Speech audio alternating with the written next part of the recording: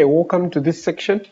So this is going to be a slightly easier section. What we want to do is basically to make sure that when this bad guy spawns, he should automatically start moving towards the player.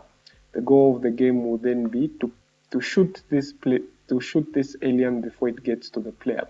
So this is going to be easy code compared to the last section. In fact, if you've gotten through the last section, then it's going to be smooth sailing going forward. So we'll go in the bad script, and then here we'll create a new function. So this function is going to be called move to player. So move to player. So remember that the bad script is attached to the bad guy, right? The bad guy has that script, right? Yeah, so whatever code we write in that script basically is affecting this node. So what we're going to do is pretty straightforward. We'll run an action. So save action. Maybe I'll call this action 2. Okay, or maybe we can say move action. Okay, yeah. So move action. So this is going to be a Cocos Creator move to. Okay. So the move to function is pretty straightforward. What it does is it takes in 3 parameters.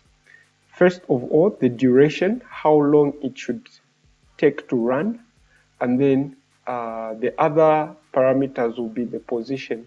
So the position in terms of the x-axis and the position in terms of the y-axis. So this is an example here. This is why I was about to write action by, because yeah. So you'd have a duration of 2 in this case, then it would move to a location 8080 if following this example.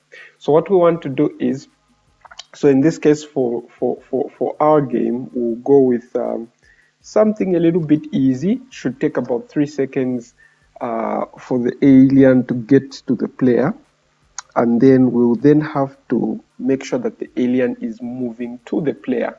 Now, how do we know the player's location? We can target it. So we can say, because this section was supposed to put an X position and a Y position, but we want the player's position. Of course, we can hard code it. We know that the soldier has a position of 1 on the X and 1 on the Y position. We can hard code it 1, 1, and that would be fine. But just to get you guys accustomed to doing things dynamically, we'll have to get the position dynamically. Not that the other method wouldn't work. It would work. It would be the easier one in this case, but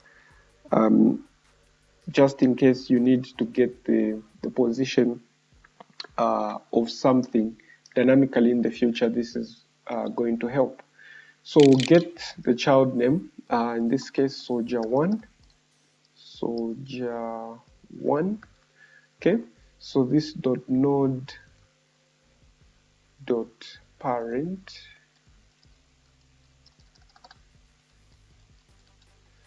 .get child by name.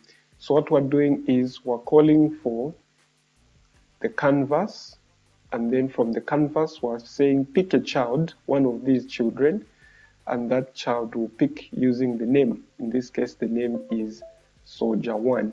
So soldier 1 is the name that we pick. So once we pick the soldier, then we get the position on the x-axis. Then we'll do the same and only change for the y-axis. So that's going to be y.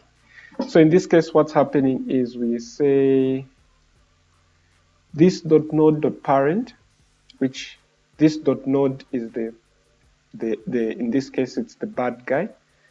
So from the bad guy, we want the bad guy's parent, which is the canvas. Then from the canvas, we want to get one of the children of the canvas, in this case, the soldier. Once we get the soldier, we want to get the position of the soldier. Once we get the soldier's position, we want to get the X position. That's basically what's going on there. So the last thing then is basically to return. So we'll say return move action. Yeah, then all we need to do is just make sure that this is running every time the game loads. Every time this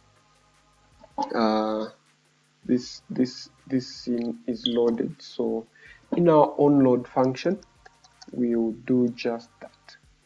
So here we'll say this dot action, which has not yet been declared, is going to be this dot move to player.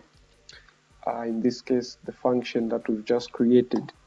Then we'll say this dot node, which is the bad guy, the alien.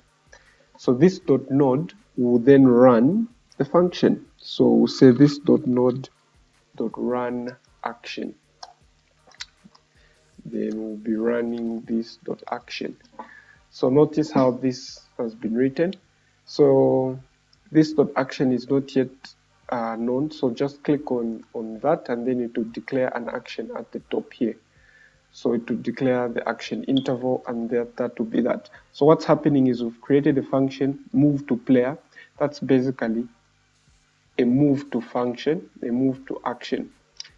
So this move to action is the one that's being returned when we run move to player.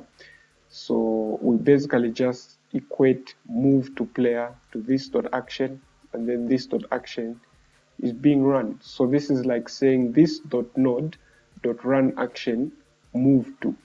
Okay, this move to. So if we see how this is going to look now, if I reload it, I'll just recompile. Immediately I recompile, you see that the bad guy is getting to the player's position. Okay, and that's basically what this section was about. Throw a like, remember, leave a comment if you don't understand anything, feel free, subscribe, ring the bell icon. If you want to support me further, you can definitely buy one of my Cocos Creator courses. Check the links below. Catch you in the next one.